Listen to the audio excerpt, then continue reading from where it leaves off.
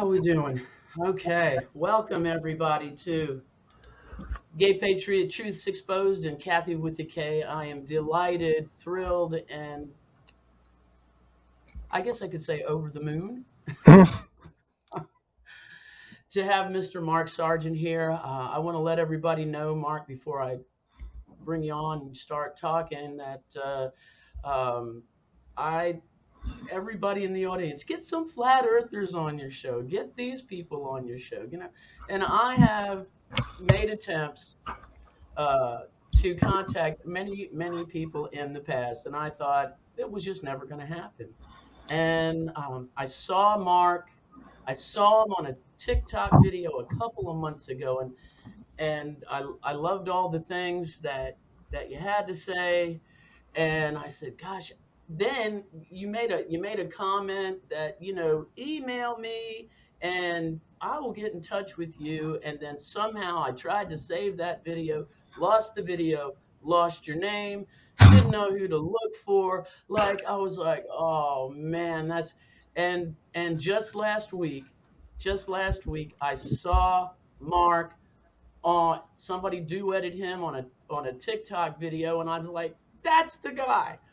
And I didn't want to lose the video. I took the email immediately. I immediately sent Mark an email, and Mark immediately responded, and I'm blown away with that.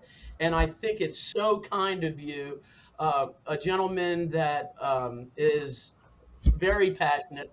Been looking at some of your stuff now before we talk today, and seemed to be a heck of a nice guy, and it's so intelligent, bright, down to flat earth kind of guy. I'm learning all these new little phrases. Instead of down to earth, we say down to flat earth, or the eagle flat, because I'm a Marine Corps veteran, so it's the eagle, flat earth, and anchor now. And for the people that are in this audience, we do have a lot of very knowledgeable people about that helped me before I listened to you. That helped me to look into how is this, and look around and do a little investigating. And I have only been a firm believer in the flat earth for about maybe 3 months now. 3 months. Thought it was possible. I surely, with all the other lies that we've been told and everything else that's going on, and especially over the past 2 years, I would like to take this time to pick your brain a little bit for a new gal, and for any of the new folks or Sure. folks that are skeptical about flat earth. So first thing I want to do is ask you, Mark, I know that you always say that you've been doing this for the past 7 years. Yeah. Okay. Were you always a believer in flat earth? Before that 7 years? No, Yes. no, not at all. As a matter of fact, Could you give us a little bit of your background then? the what? Your background. Could you give us some of your Oh background? yeah, absolutely. And So give us get a little biography growing up, and lead to the point where flat earth was a reality for you. right. I grew up on an island north of Seattle, near the San Juans. Very, very sheltered. Didn't believe in anything sinister. My heydays were, in the 80s. It was like, no clue and no backup plan, and nobody ever did anything wrong. Why would you? Then in when JFK from Oliver Stone came out, that was my first introduction to conspiracies, period. And I saw it in the theater in a packed house. And I remember it was one of the few movies that everyone walked out of there angry. It was like, you could tell, that there was a real grit to it. And I still think it'll go down as probably his masterpiece. And then the internet started firing up a few years later and started going, and I never got married or had kids. So I had a lot of free time on my hand. And so my career, I started playing video games for a living. I was a sous chef before that, but then I started playing video games for a living. And then I got into time and attendance software and worked with a couple different tech startup companies out in Boulder, Colorado. And during that time, as the internet got better and better and deeper, I started going down rabbit holes. The next big one, of course, would have been 9/11. But during that time, I went down just about every rabbit hole you could think of. I've got an opinion on just about every conspiracy you could ever come up with, to the point where I was running out of conspiracies to look at. I was literally conspiracy bored. And the last one on the shelf, which I had never looked at, was flat Earth. Because why would I? It's stupid. You know, people hate it. Why would you believe in something like this? It's silly, right? And I'm going, okay, you know what? I'm not getting any younger. I'm going to shut this thing down. I'm going to spend a weekend, knock it out, and tick that off my bucket list. I'll be fine by Monday. 9 months later, I'm banging my head on the keyboard because I cannot prove the globe now anymore. There's too many loose ends. And so I decide in February of 2015 to make a series of YouTube videos called Flat Earth Clues, which were basically a cry for help more than anything else, which was, okay, here's why they're very small, but very, very basic, very easy to understand. And I got that from, I did proprietary software training for a number of years out in Boulder. So I can boil down a lot of complex topics into bare bones, what the Johnny Lunchbox will understand. So I put those out on the internet with one thing you're never ever supposed to do: all my contact information simultaneously, my phone number, my physical address, my real name, everything you could ever want to know about me, because I want people to track me down. It's like, look, I need help with this. I can't prove the globe in a court of law anymore. Tell me where I went wrong.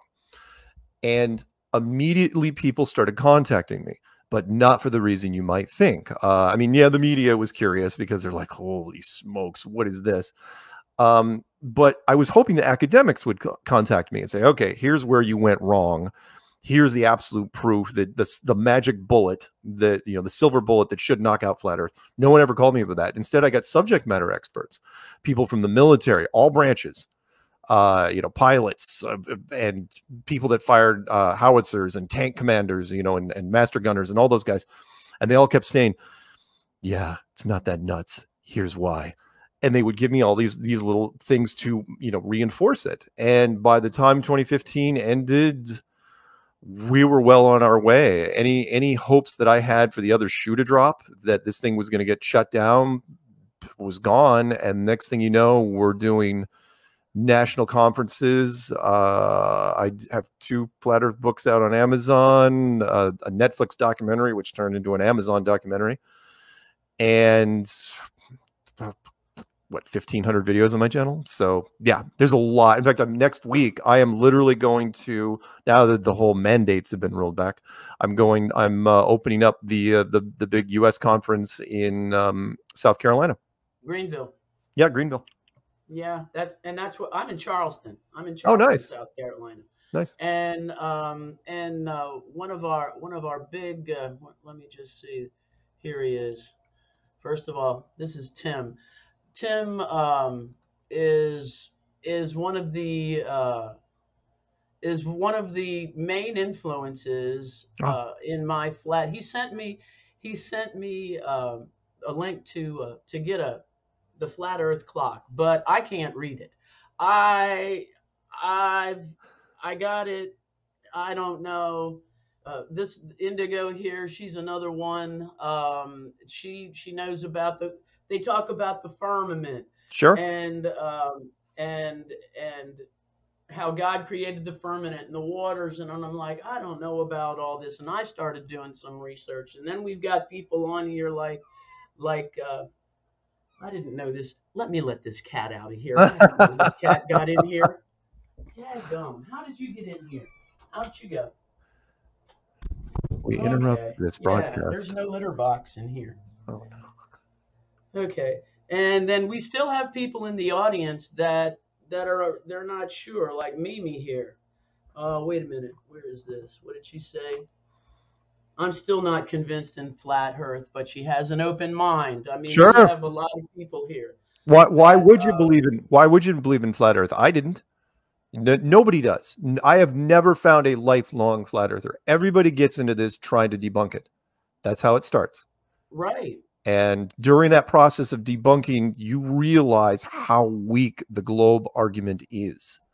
So, which is why our retention rate is so high. We have a 99% retention rate. Once you go down our rabbit hole, you're down it, because I don't convince you that the earth is flat. I don't persuade you. I just put the seed in your head. You tear it down yourself. So if you broke the globe, how are you going to fix it?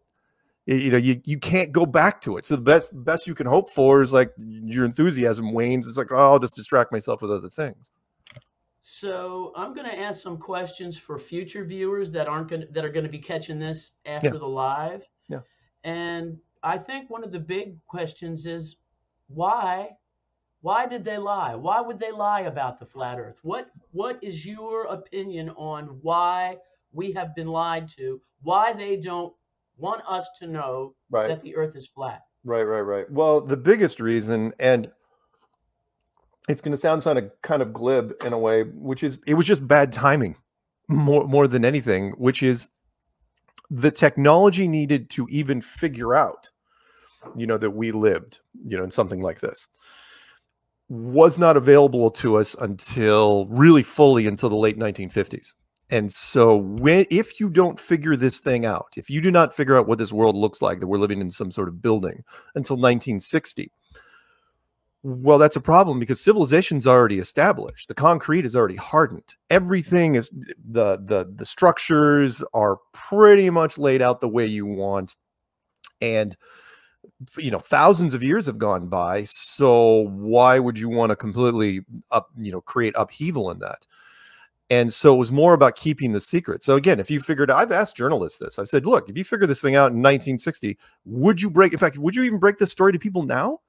It's tough even now, but in 1960 it was really difficult to do, because, you know, you only had 3 channels of television, you had radio and some newspapers. Not an easy way to get that narrative out to everybody. And how do you do it without destroying science in the process? You know, and I was born in 1953, and what did we just have the other day? We had Columbus Day, right? Yeah.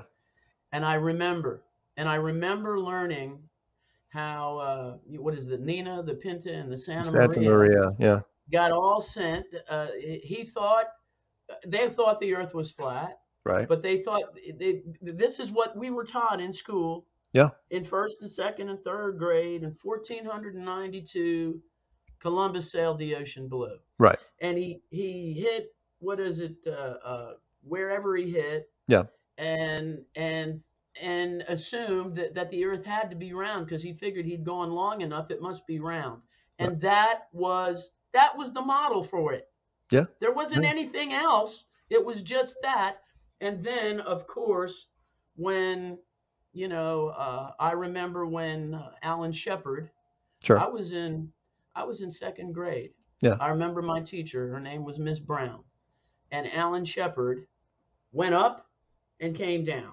Yeah. And then there was the orbiting. Yeah. And there was the 3 orbits with John Glenn. Yep. And you're saying, and it's like, well, of course it had to be round. That's what we were shown. Why did they lie to us? Right. And by the way, we don't even, our community doesn't even use the word round, because technically your dinner plate is round. Your dining room table is round. Globe. We use globe or ball or sphere. But to keep the big reason why you want to keep the secret is because the people in power are always afraid of losing power.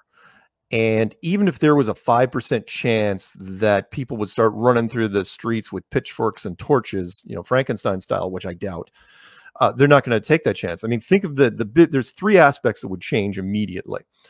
First would be academics, which would be, imagine every university in the world, astrophysics and astronomy, it's gone. It's gone for a long time. And then the remaining physical sciences, I don't know, geology, hydrology, biology, archaeology, anything with an ology has to be retooled from the ground up, no play on words. And during that process, libraries have to be emptied. I mean, emptied. There's so many things you would have to rip out of that. And I mean, we're talking every university. That is just academic chaos. Economically, you would have to close world markets for months, which is actually probably not a bad thing. I mean, they're really just casinos anyway. And then last but not least, of the 5 major religious houses of the world, right? Judaism, Hinduism, Buddhism, Islam, Christianity. You're giving them all leverage against science simultaneously. And you're telling them to show restraint, even though science has been beating them over the head with textbooks for the last 5 centuries. Yeah, it's a very short Illuminati meeting, very short, where the guys, the guy at the end of the table, because it's always one guy going, yeah, so we're going to keep a lid on this until we determine otherwise, because really you're worried about what the public might do. I mean, people would literally, there would be people that would make pilgrimages into Antarctica just on the rumor that you might see something that was built by God.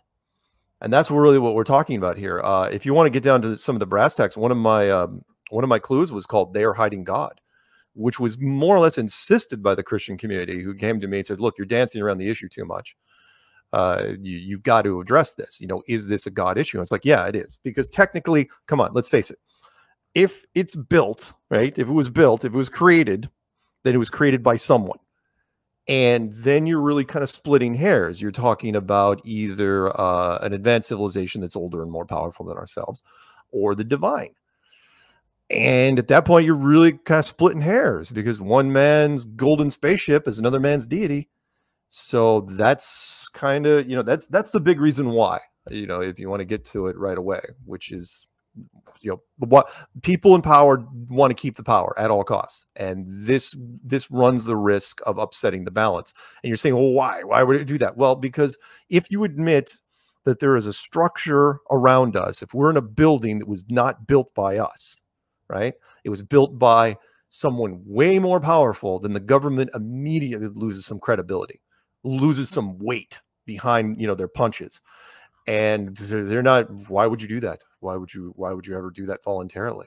So unless you had a reason, unless you could spin it in a certain direction, which is kind of what I think they're doing now. So there you go. Sorry, I rambled a little bit. No, that was fine. That was fine. Can you see the questions? Yeah, I can. Isn't it weird that not one astronaut will say they went to the moon with their hand on the Bible? Yeah, that was a Bart Sabrell thing, if I'm not mistaken. A little documentary he did called "A Funny Thing Happened on the Way to the Moon," which was really interesting. He went around to different astronauts with a Bible. I talked about this actually in one of my clues, which was with a Bible, and said, "Put your hand on the Bible court style and swear to me that you went to the moon." Not only would they not do it, they avoided putting their hand on the Bible like it was made out of plutonium or something. I mean, they really didn't want to swear, to it. And I always suspected that the Apollo astronauts were the last group that were told the why. They were given all the big debrief, kind of like in Capricorn 1, which is, okay, you're going to fake it. Here's why. And it really pressed on them. I mean, a number of them turned to the bottle. They became recluses. Really, most of them wouldn't do interviews. And I get it. I mean, it's one thing, deep down, there's a lot of good people out there, and people don't, it's one thing to lie, but it's another thing to get accolades for the lie. I mean, these guys had schools named after them. I mean, how many different parades can you sit in a convertible waving at people for something you didn't do? Eventually, I can't imagine that must feel pretty. I mean, there's some people that you can buy into your own press to a limit, but if you're running a full-blown ticker tape parade down New York City, what do you do with that? I mean, you're getting awards and stuff for things that you did not even do, and they just didn't. So anyway, future astronauts after them, they just treated them like they were, which were Air Force officers, and said, look, this is above your clearance. No different than spies. Spies go out there and they say, okay, you're going to take this rifle, you're going to shoot that guy that's going to come out of that limousine at such and such a time. The spies do not know the intrigue behind it. Don't know what he did. Don't care. It's like, do your freaking job. So all the astronauts now, I mean, they're mostly lieutenant colonels or higher that go up. They know how to keep a secret. They're paid to do a job, and they do it. And as long as they don't know, I'm sure they suspect, sure. But as long as you don't know, I mean, you were in the military, until you get the full debrief, there's a little bit of denial that kicks in. It's like, well, it couldn't be that. So I'm probably okay. That way you can smile for the camera and you don't crack up. So there you go. So I'm hitting you with a lot of stuff quickly. So let me know if you ever want to no, that's fine. change gears. No, that's fine. That's fine. There's a lot. There's a lot. The But let me Admiral let me do Byrd. the basics for real quick for people. You are not living, let's back Okay. it up a bit. You are not living on a little rock covered in water, covered in air, this tiny film of air flying around an impossible vacuum universe at unbelievable speeds. You are living in a building. No different than the Truman Show, only much, much bigger, and it wasn't built by us. And we figured out in 1960 in the United States and the Soviet Union, and they decided to keep it a secret for understandable reasons. One of the ways I qualify a conspiracy is if I can't improve on it. That sounds a little egotistical, but I'm a pretty clever problem solver. And that is, if I couldn't come up with a better way to hide what they're doing, then they made all the moves I would make to keep this thing a secret. And it's like, oh yeah, it's absolutely what they're doing. And they've done a great job. They've kept it a secret for 60 something years. So good for them. But but God, who built it, kept it a secret for 5,000 years. So a little bit better. And whenever I go to watch people trying to explain, I'll tell you, when I was a little girl, it bothered me. It bothered me, and I'm like, I don't understand. It doesn't seem to make sense to me that I'm spinning so fast, because it doesn't look like I'm spinning fast. And how come the trees aren't blowing? And how is this? Here's another one. Even with the pictures, the photos of the Earth, the globe that they show you, it's not spinning.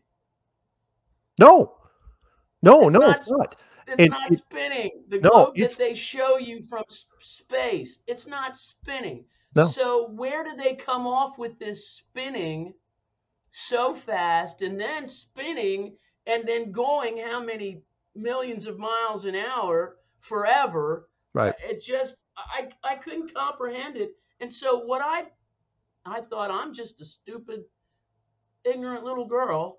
Yeah. And I'm not a scientist, and I'm just too dumb to comprehend that, is what I thought. Right. And you are not far from alone in that capacity. There was a video I did called The Code of Credibility, which is anyone in a lab coat immediately gets more intellectual credibility just by putting on the coat. And that is no different than a firefighter and a policeman and a soldier. There's certain stereotypes and profiling that we do when we see these uniforms. And when someone puts on a lab coat, they're obviously pretty smart. Wonder where they got their master's from. Wonder where they got their PhD from. And whatever they say, if it is backed by mainstream media, might as well be the gospel. Which is why, by the way, Bill Nye, the science guy, gets on television. I have talked to producers and I say, why do you keep putting him on television? He has a bachelor's in mechanical and he's an actor. That's all he is. And they go, he looks the part. He looks like a scientist. And because Disney gave him a syndicated show for 5 years and it's syndicated, so it runs forever, people grow up with it. It's like, oh yeah, there's that scientist guy. Hey, whatever he says must, because again, I'm not very smart. I've got to, whatever they say must be true. Neil deGrasse Tyson, the most famous scientist in the world, which is hilarious considering he's a media scientist, said one of the most arrogant things I've ever heard, which is science is true whether or not you believe in it. Meaning when we put our stamp on it, that's what it is. And it's like, wow, it's just mind blowing, but it's true. And they get away with it along those lines, and they never apologize. When science gets something wrong, absolutely dead wrong, they never come back and say, oh, we're sorry about yelling at all people and making fun of different individuals. No, we're just going to change the definition, and now it's the new umbrella of science. Like, wow, guys, seriously. Anyway. So, oh yeah, by the way, if the earth was spinning, a bullet wouldn't hit the target. I have talked to so many military people. In fact, on my channel, I've got a playlist called the Flat Earth Testimony Shows by subject matter experts. And everybody in the military that fires something, I don't care if it's a missile, if it's a cannon, if it is a tank, or even rifles, which is just cracks me up when CNN runs a sniper. It's like, oh, I don't count for the curvature of the earth. Really, at 1 mile? Because these guys are shooting 30 and they're never doing it. Every military person I've ever talked to personally says every firing solution never takes into account two things. One is the curvature of the earth, and the other is the spin of the earth. Because if you had to forget about even the curvature, right? If you had to take into account the spin of the earth, you know, you would have to, especially when you're shooting long distance, you would have to know your chart. Not only do you have to know where you are on that map, but you have to know what the spin is. Because remember, the spin is supposedly 1,000 miles at the equator, but it's 0 at the North Pole. So it's a gradient. So you'd have to be like, okay, well, we're at 600 miles an hour here, so we have to adjust this. And they go, everyone says the same thing. We've heard of it. We never used it. In fact, they say it might even be in the book. We never plug it in, ever. So. Because it would be inaccurate. Yes, it would be. Yes, it would absolutely be inaccurate. It doesn't make any damn sense. And why would everybody say the same thing? It'd be one thing if the howitzer guys would say, oh yeah, we use the curvature, but the tank guys don't. Or the Sparrow missile system guy that I talked to. It's like, oh yeah, we're firing at classified distances, you know, out downrange. But it's like, no, it never comes into play. Submarine guys say the same thing. No different underwater. Oh yeah, torpedoes, never do they take that crap into account. And torpedoes go a lot farther than people understand. They go a long, long, long way. The new ones, anyway, not the old World War II types. So. Right. And the gravity thing. Gravity. Now, I'm a little different than some flat earthers, because some flat earthers, a lot of flat earthers will say, well, gravity just doesn't exist at all. But I kind of turn it in a different direction. Every scientist will tell you they can't tell you what gravity is. They can only tell you what gravity does, the side effects of gravity. If you drop something, there it goes. It falls down. They'll say because it's a magical molecular force that pulls things down to the center of a globe. I say, well, it's just some magical molecular force that pulls things straight down. Either way, but the other thing that comes into play is density, which is, things are more dense there. So if you take a beach ball and you hold it underwater, it pops back up.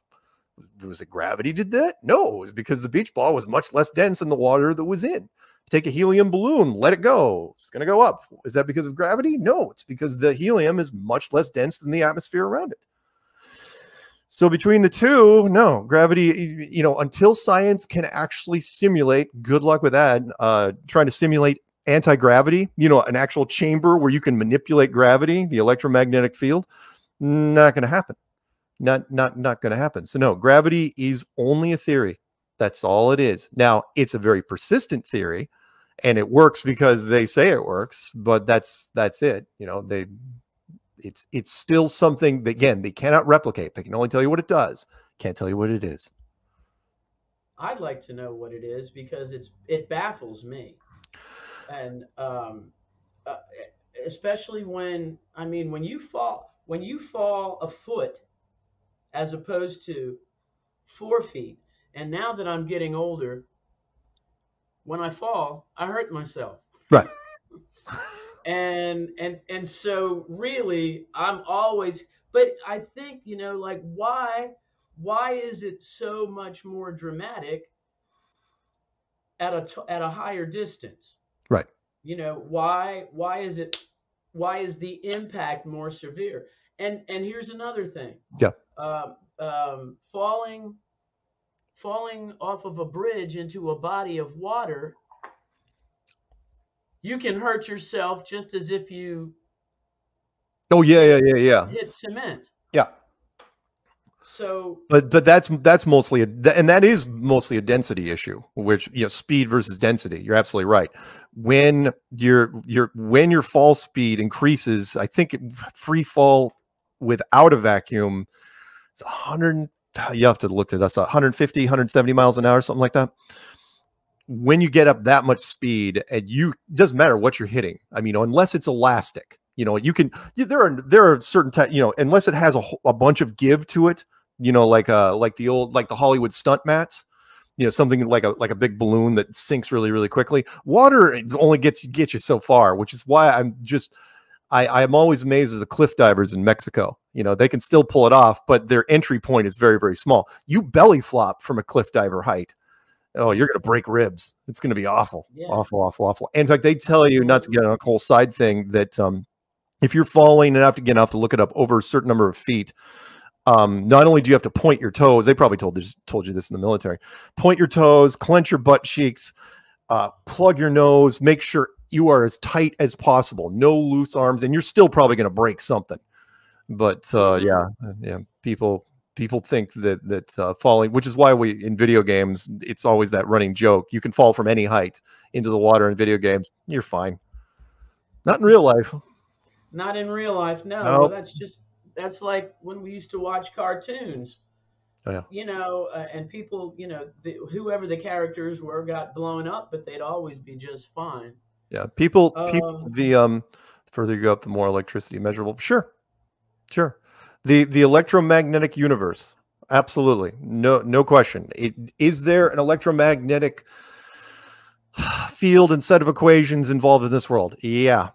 Can we replicate them? Not that I know of. Can other older civilizations does UFO? Let's go into UFOs real quick. That's what I wanted to hit next. Boy, you're right on mark with me there, Mark. Yeah, UFO. I mean, what about UFOs? What are they? Where do they come from? If we're inside this big dome, yeah, where are and you can't go out of the dome. Right.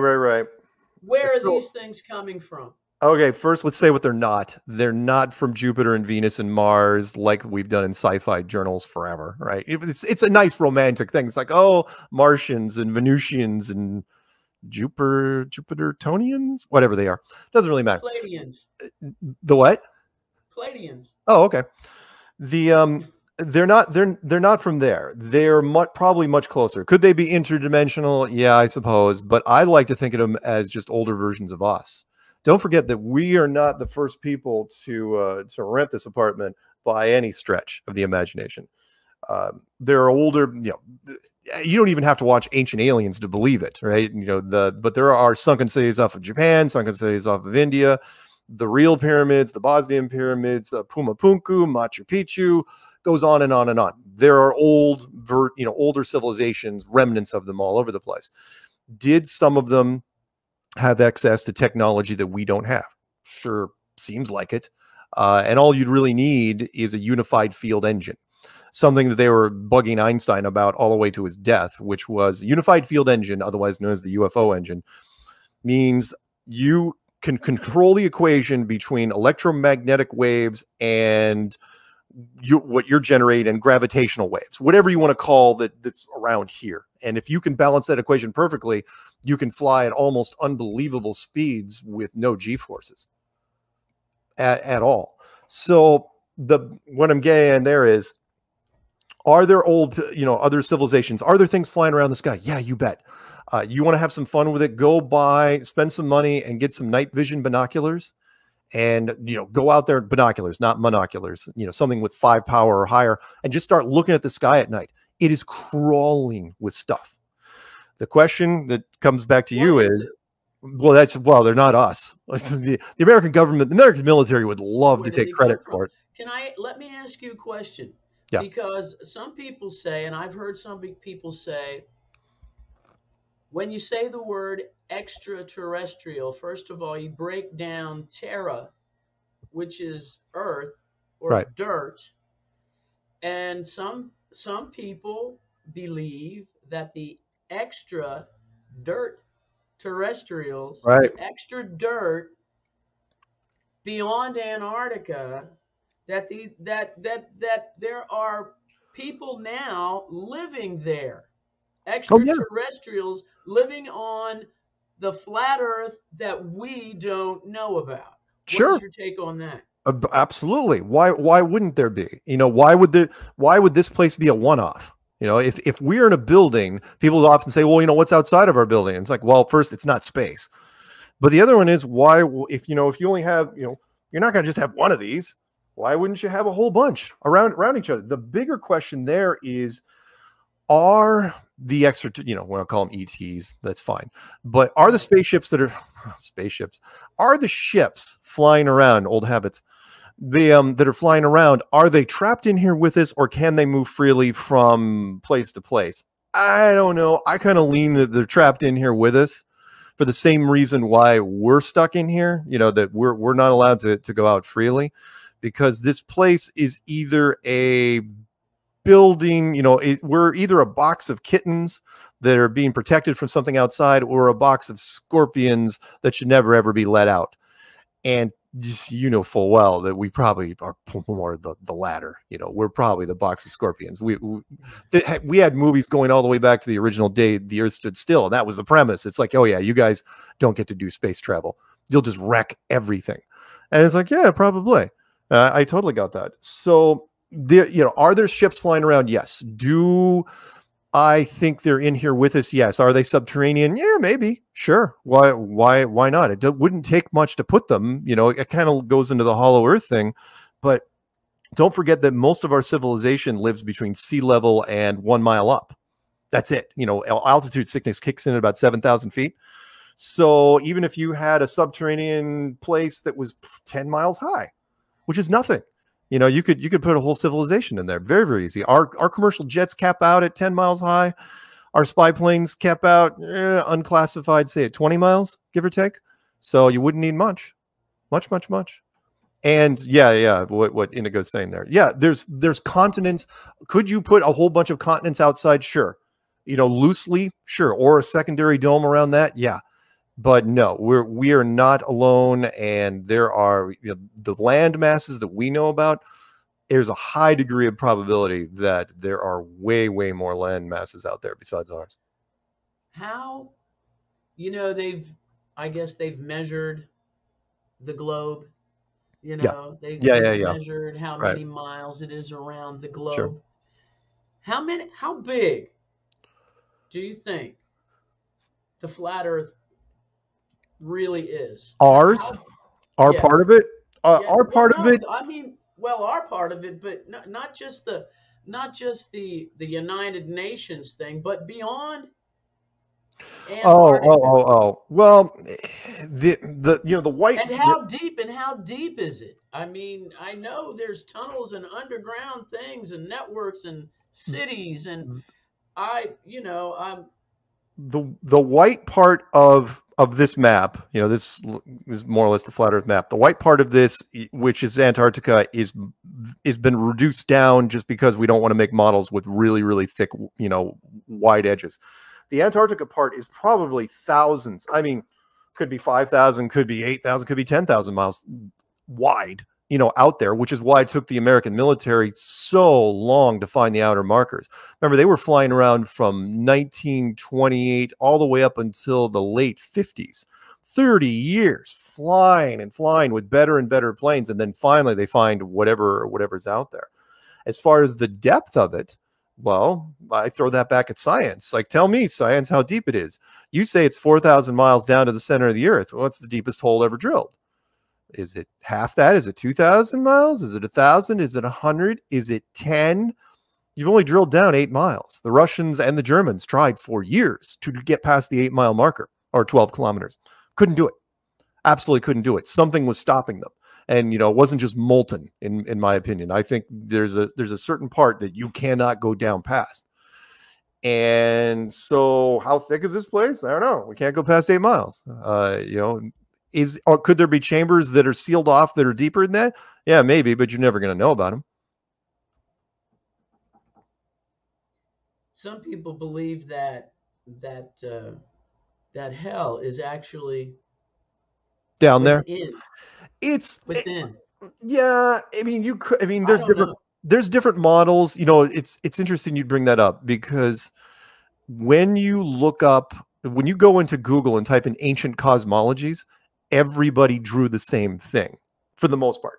They all drew this, which is what you would observe. The stars, curve over the sky, and so everyone drew it. It's like, oh yeah, we're in a flat sort of snow globey thing.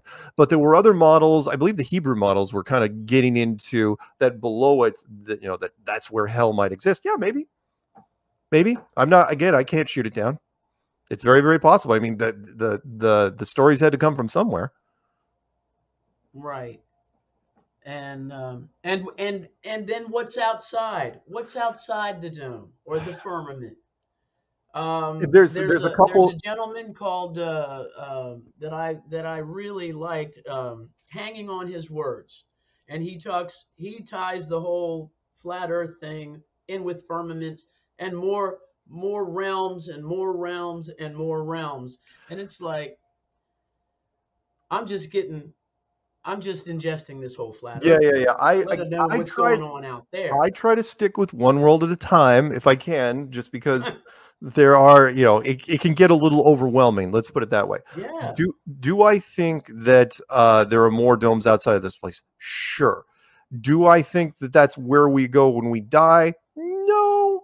I think it's more of a heaven type scenario, because where we are here is 99% conflict, meaning and it's amazing how many people don't pick up on that because they're too busy, wallowing in the conflict. Doesn't matter how beautiful, how talented, how powerful, how rich you are, there's always something to complain about. Lots and lots of things. Contentment is almost impossible to find here on a regular basis. We get it in small doses. So outside of this world, I believe in dualism. It can't be light without shadow, hot without cold, pain without pleasure. You can't fully embrace something without seeing the opposite.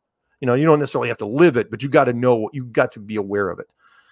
And so this world, if this world's 99% conflict, then what's outside of it, when you die anyway, is probably 99.9% unlimited.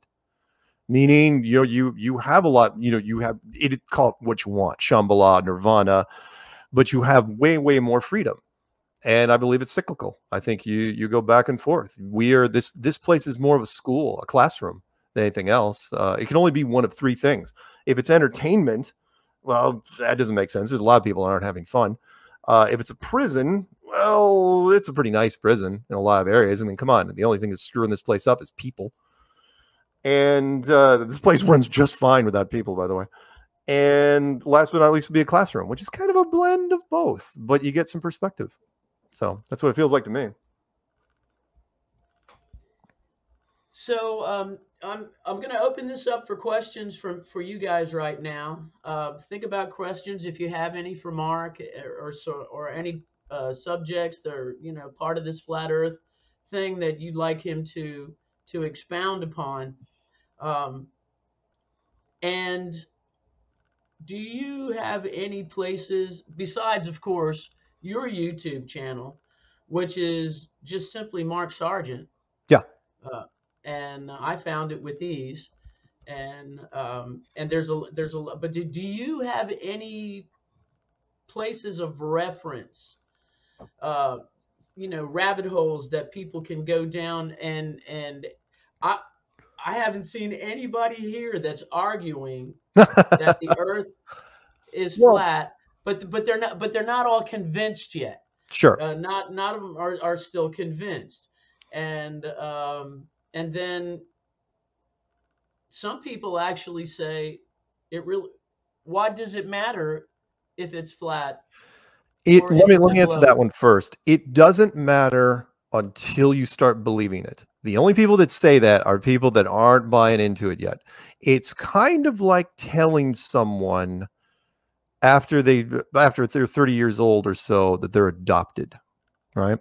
It's pretty big, but it means nothing until you start believing it. You'd be like, no, I'm not adopted. Get out of here. And then the people keep coming. It's like, look, I got papers. I got files. It's like, pretty sure you're adopted. The second you start believing it, it just ripples back in time. And all of a sudden you start revisiting all your childhood memories. And it's like, wait a minute, who were those other people that kept coming to the house? And all this stuff, which is because flat Earth is a big, not even flat Earth, just enclosed world, right? The fact that you're living in a Truman Show. It's so big that it's the only thing, it's important enough that we debunk it to children. Meaning, when you're in first grade, we don't talk about anything or JFK or 9/11 or any tragedy or anything like that. We don't talk about any of that stuff. However, right off the bat, we say, oh yeah, by the way, we used to think the Earth was flat. Now it's a globe. Here's the globe. Spin, spin, spin. Put it in the corner. It's there with you for 12 years. It is. So I watched a video with, I'm sure you know Flat Earth Dave. Yes. Yeah, Okay, Dave I and I are mean, friends. I've watched Flat Earth Dave. I Yeah. couldn't get through to Flat Earth Dave. I would love to talk to him, Busy but guy. I'll I'm make a sure, I'm recommendation. sure I'll make a recommendation for you. that would be awesome. Yeah, Thank happy you. to. But I saw and I absolutely, I watched it a couple times and it makes me cry when I watch it. And he went to a nursing home and Right. talked with the elder. Was it? I believe was her name Annie? I I can't don't. remember her name, but she was 100 years old. And she was precious. Yeah. And she talked about how when she was in school, she was taught that the earth was flat. Yeah. And then Yeah. it, and then it changed. Yeah. And Very interesting that she would say that, because that goes back to, well, that would be like, she would be like my great grandmother. Yeah. Yeah, because we were always told that it became a globe roughly about 500 years ago with Copernicus, but that wasn't the case. It took a long time before education systems got standardized. And yeah, then we started pushing it. So yeah, very interesting that Dave would find her, and it's good stuff. yeah, I think he was just there visiting with his mom or a relative. But Yeah, it was absolutely great. yeah. And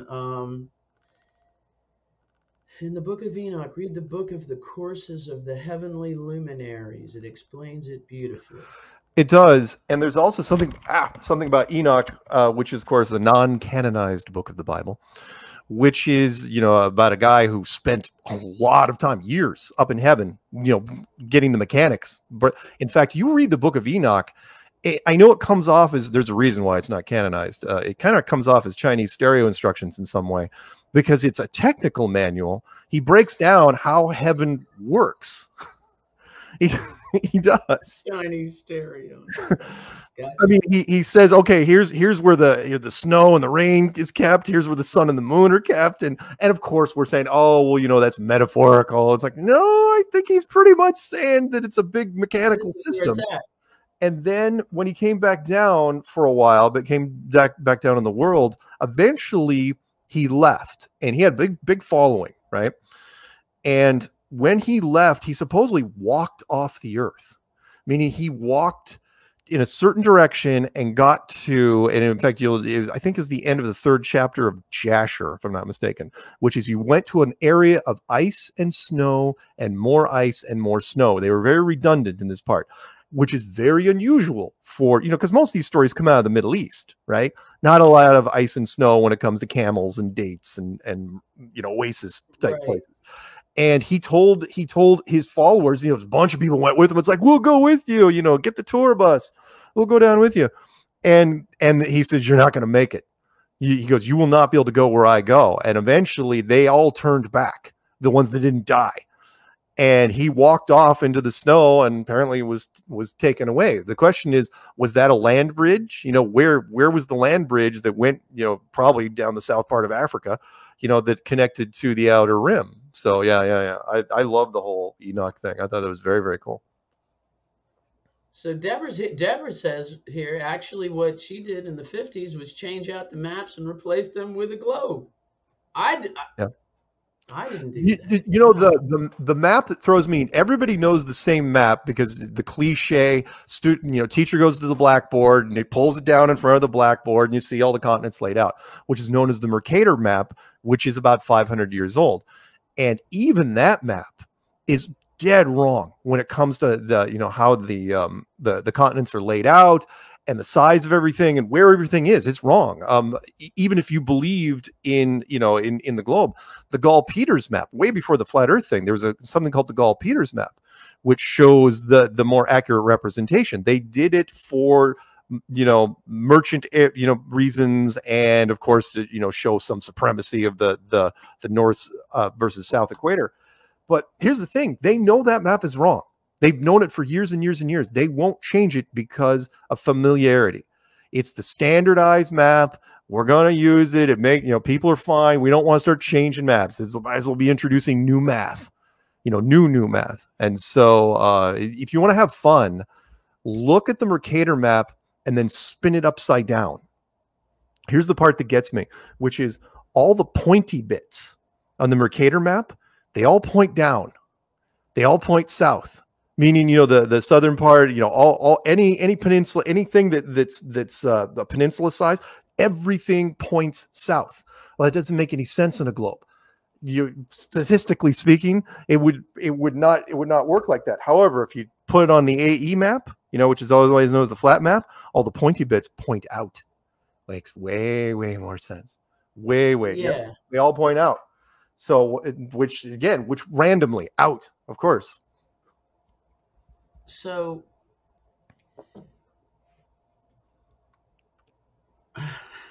where do you want to go? There's just so many different places, and there's so many. What do you believe is on the other side of this, of the firmament?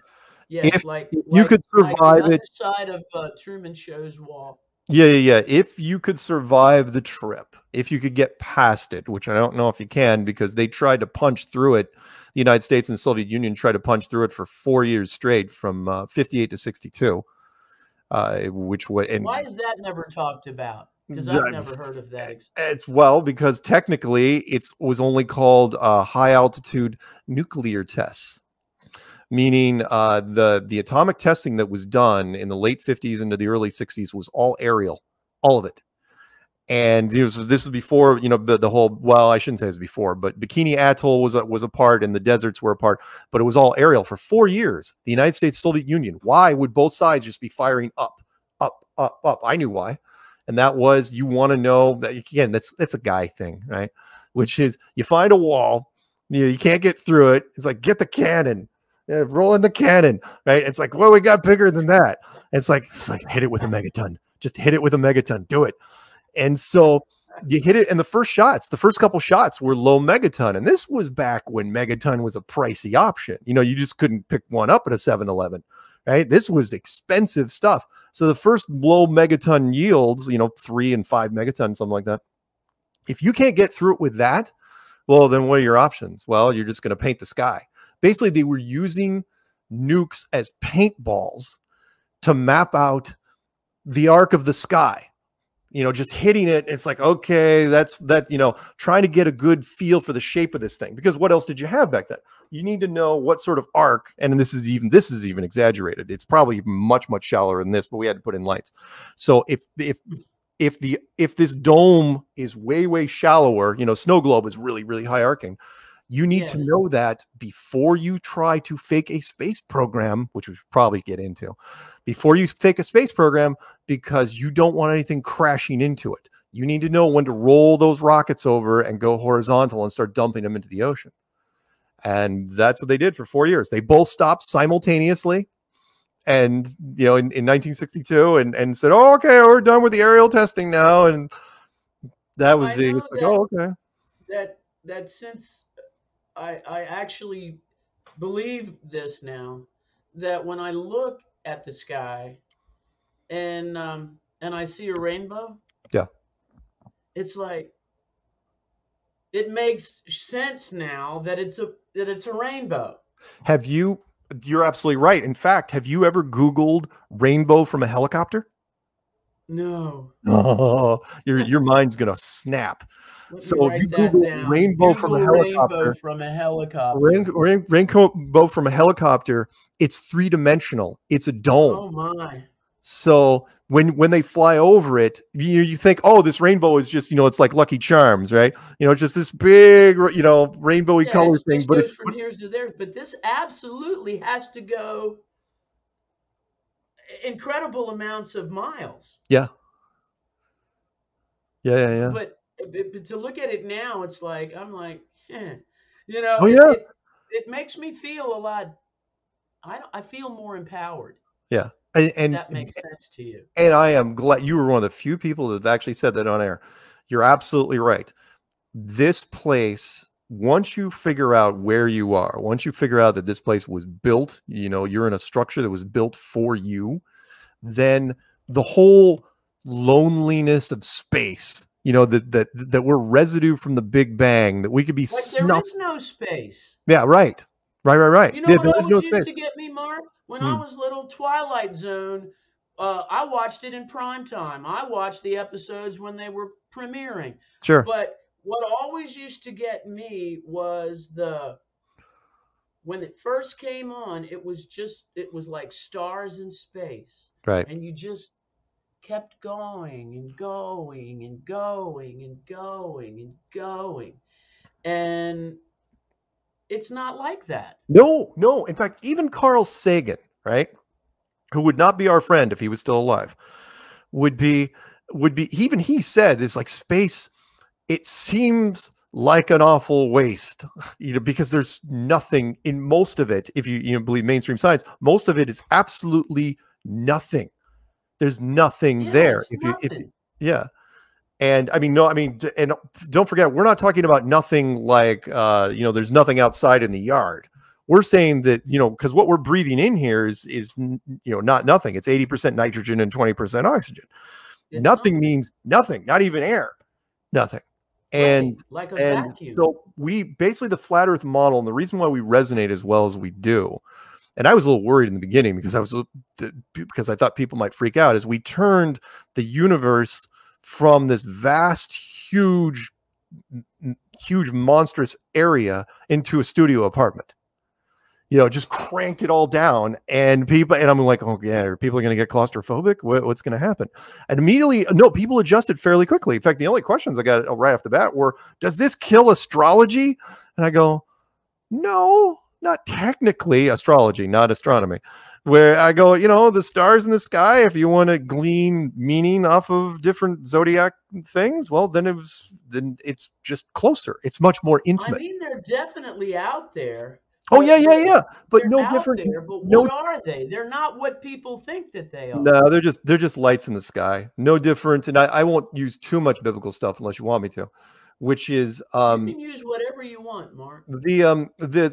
Well, okay, in the Bible, the sun was, you know, to light the day, and the moon was to, you know, light the night. Right. But they were also for, you know, wonders and inspiration, and basically the sky is a giant, very ornamented clock that predates language. In fact, you don't even need language to pull that off. We're talking about the sun and the moon now too. Yeah. Is the sun a globe? Is the moon doesn't have to be. globe?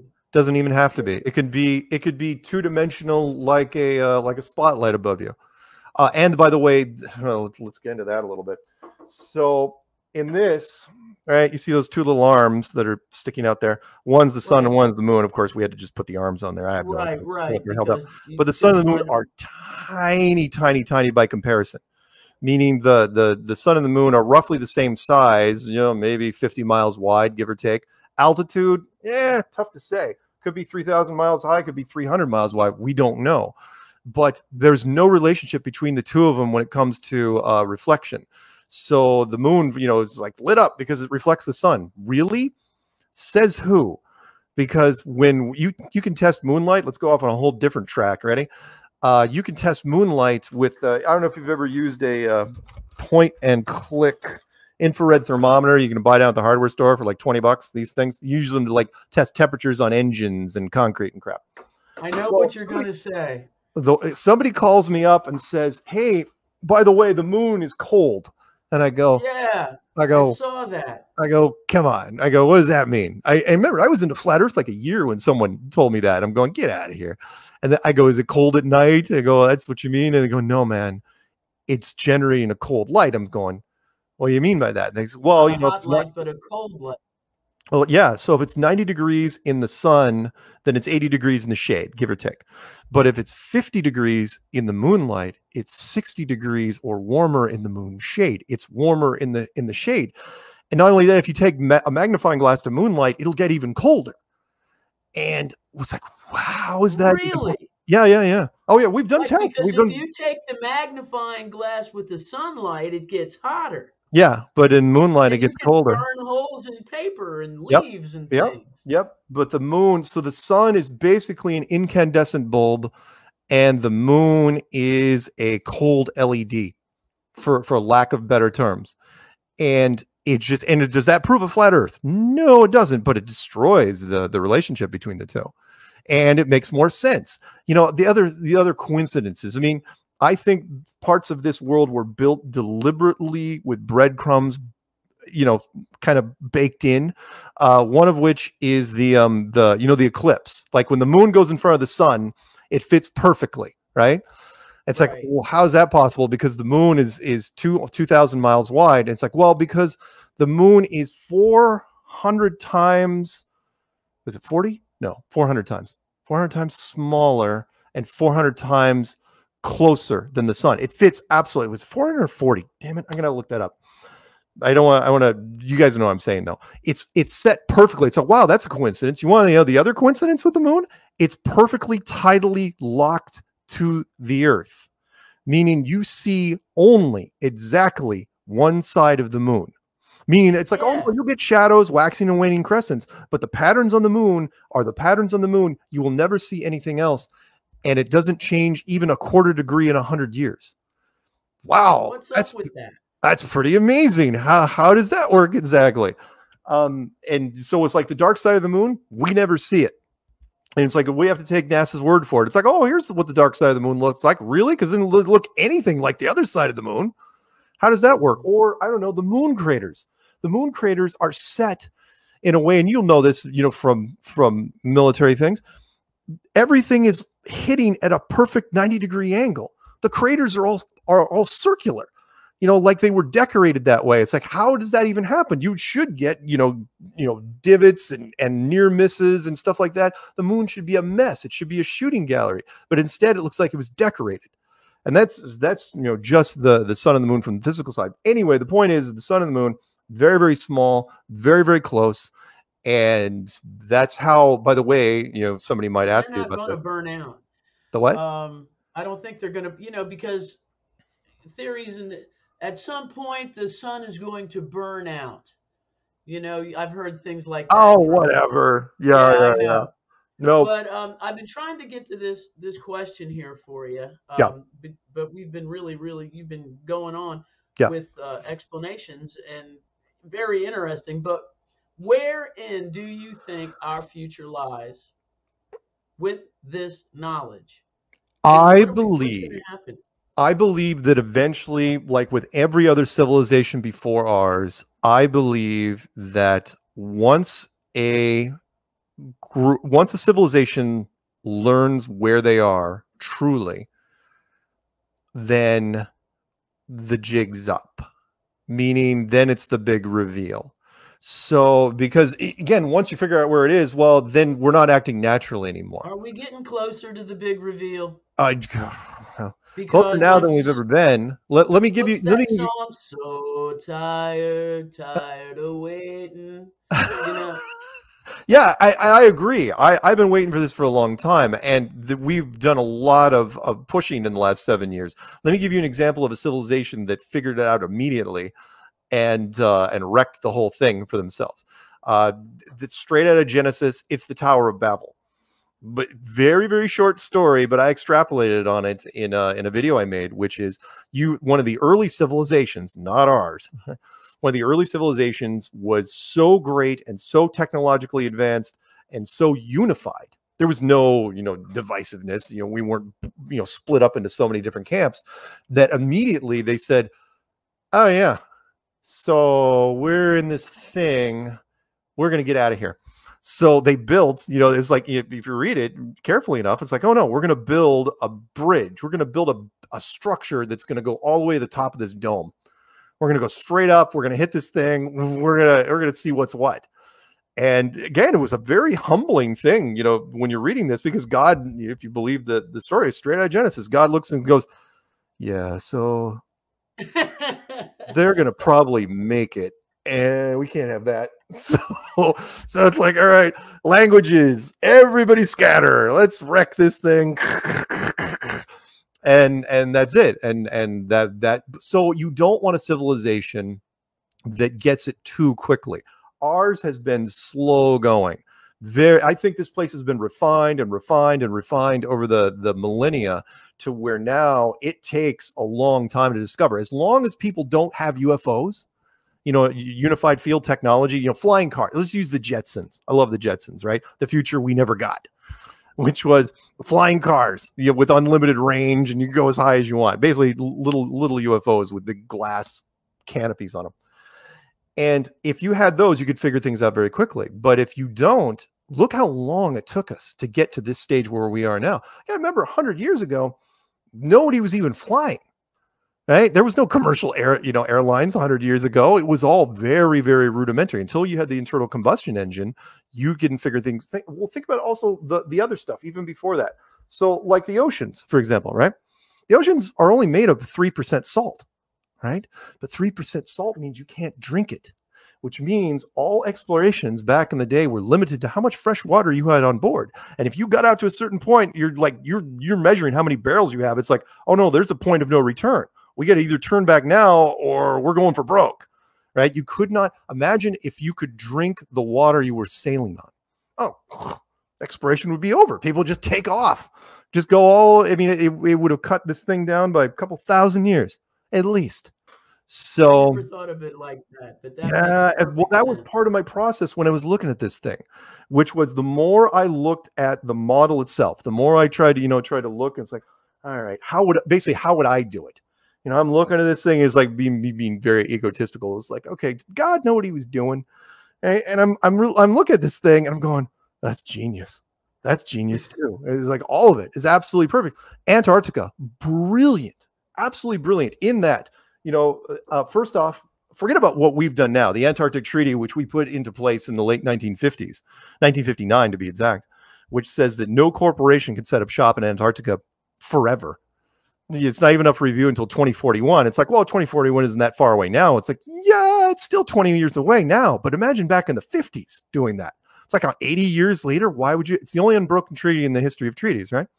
Forget about that. Do you believe that every single government authority that signed this treaty knows that the Earth is flat? Nope.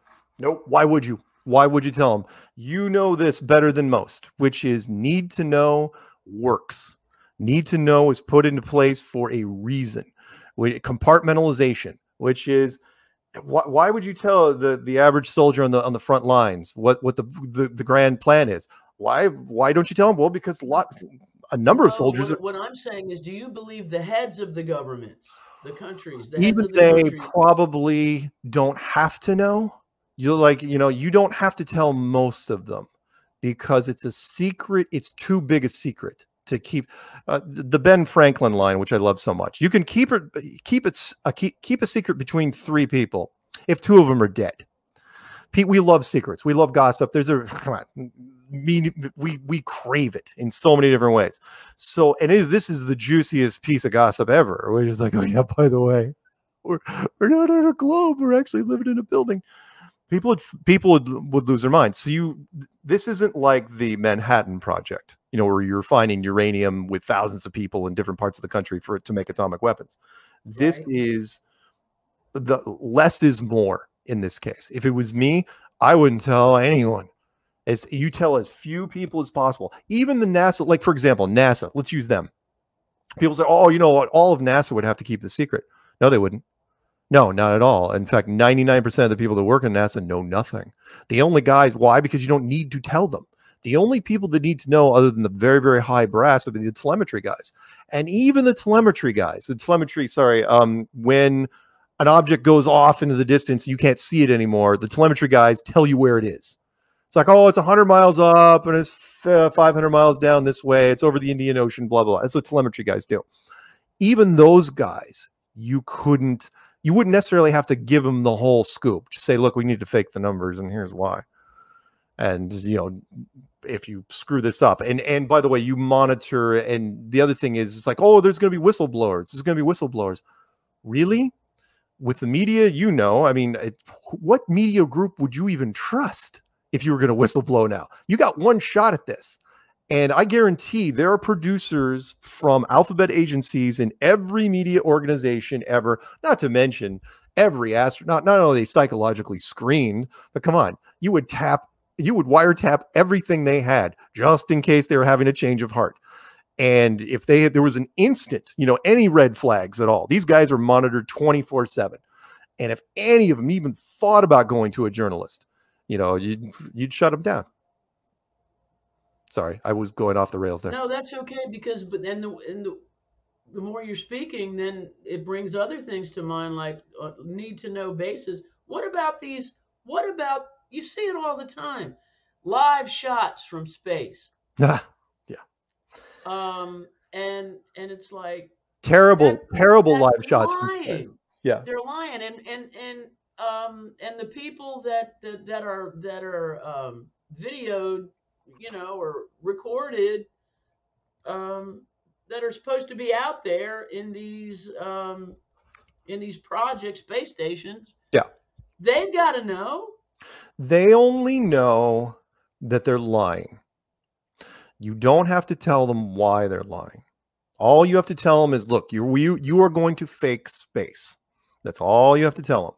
And we're going to fake it like this. And the methods they have used so far have been not horrifyingly bad, but pretty terrible.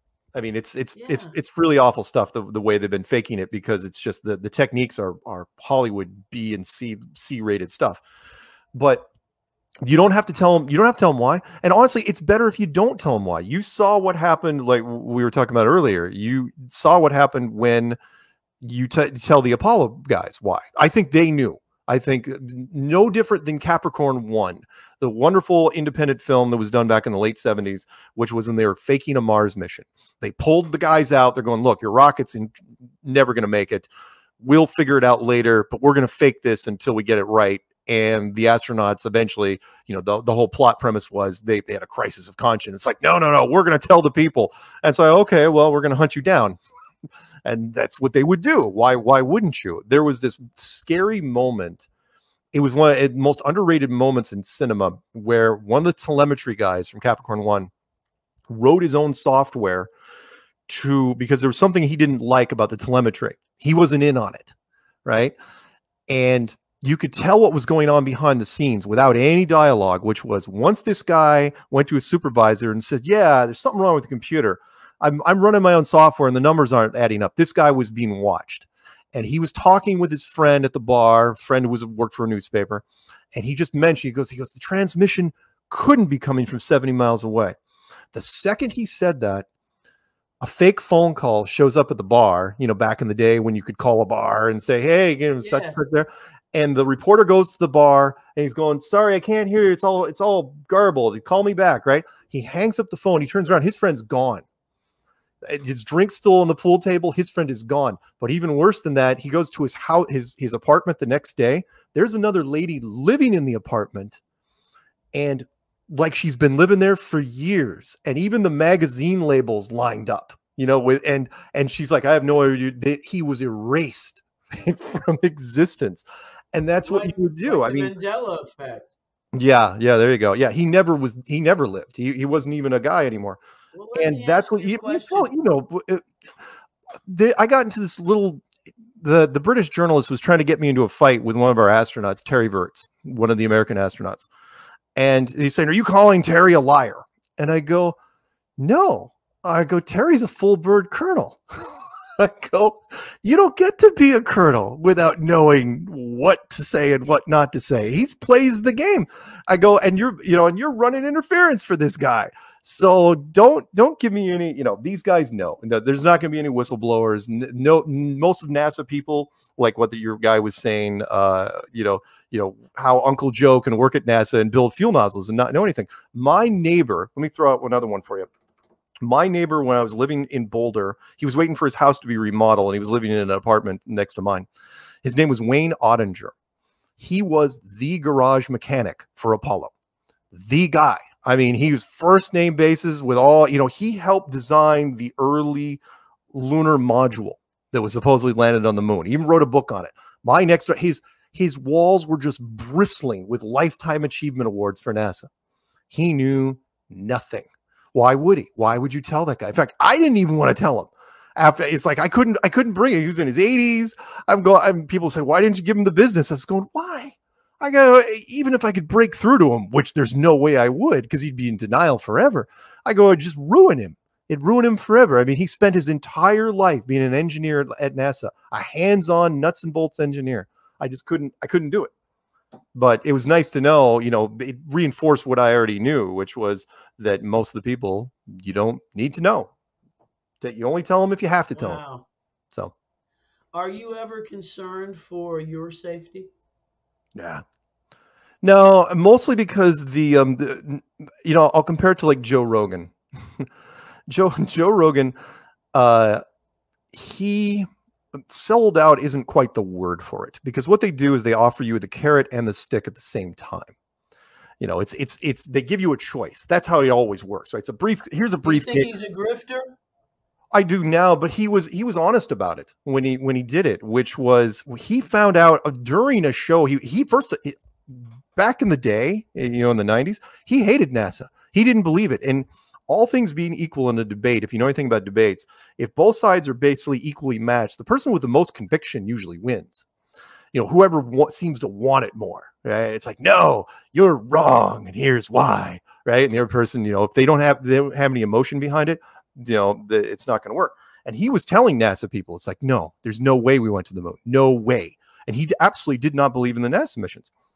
And then he gets on this show, and I remember him all of a sudden coming to the realization that you can be paid to grift, right? You can, you know, the government will hire, you know, hires all sorts of people, actors, comedians, doesn't really matter. If you say yes to the money, they will hire you. Stanley Kubrick, great example. Look him up if you get a chance. Which is, you know, and he went on camera. I remember him saying this. You can find this on YouTube, where it's like, if anyone's listening to this right now, I will sell my mother for blah, blah, blah, right? And yeah, he was sort of kidding, but he wasn't kidding. You knew full well he wasn't kidding. So what happens? He goes dark for like a year, and then right after that, he comes back. He's got a brand new show on the Sci-Fi Channel called Joe Rogan Questions Everything. And the very first episode, he apologizes for everything he ever said against NASA. And so became his rise to, and then when podcasts, I mean, come on, Joe Rogan's got the #1 podcast in the world. Really? It's like, based on what talent exactly? This is a guy that did the Man Show. This is a guy that did, you know, that commented for Ultimate Fighting. I mean, yeah, he's got a bunch of Red Team members. Sure, I get that. But the #1 show in the world? It's like, no. And he brings on astronauts and Neil Tyson all the time. Oh, I'm sorry. So circle back. They could get to him because he had, you know, he got married, he had a family, and it's like, there's really not much leverage you can use against me. I never got married, never had kids. So what are you going to do? Exactly. What are you going to do to me? Threaten my life? Great. Make me a martyr. Fantastic. I've said that for years. In fact, I have a challenge. Let me throw a challenge out really quick before you threw this out there. Mark, is ignorance bliss if you ever wished you never went down? You want me to answer that? Yes. Okay.